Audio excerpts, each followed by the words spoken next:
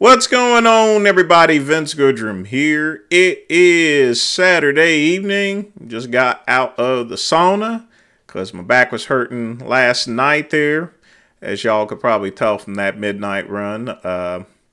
Some of you guys wanted me to review Frank Tufano's video.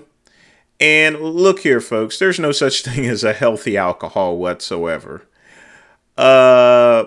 Alcohol is very relaxing when drunk in moderation, but these are not multivitamins. It's not bean sprouts or anything. Alcohol is alcohol. Liquor is liquor. You know what I mean?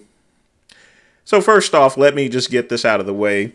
Any comparison as far as what is the most healthiest alcohol is just simply nonsense here. Alcohol is not a health food. It's not a health drink or anything like that, you know. Now, there is a couple of things I do want to mention. You know, there are different types of alcohol with hidden ingredients there that makes it worse than another alcohol there.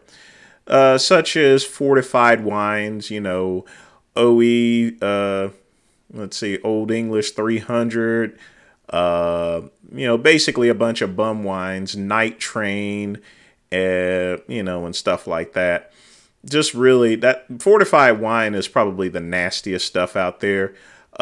Cheap wines that you can get from Aldi or so forth, some of them have a lot of sulfites in them, so they're going to give you a headache. So you always want to buy a balanced wine there. You don't have to buy the most expensive stuff. You guys have seen me drink Radius.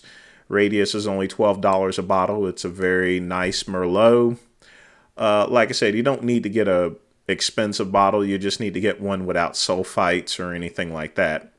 But ultimately, there's no such thing as a healthy wine. So you can shop around all you like. You can get the most expensive stuff. You do want to. There are things you want to avoid as far as what type of alcohol you wish to buy. But you know, alcohol is not a health food. That's all I got to say for today. Like and subscribe to the Vince Goodrum channel. Click the link below. Don't forget to visit vincegoodrum.com. Peace and soul.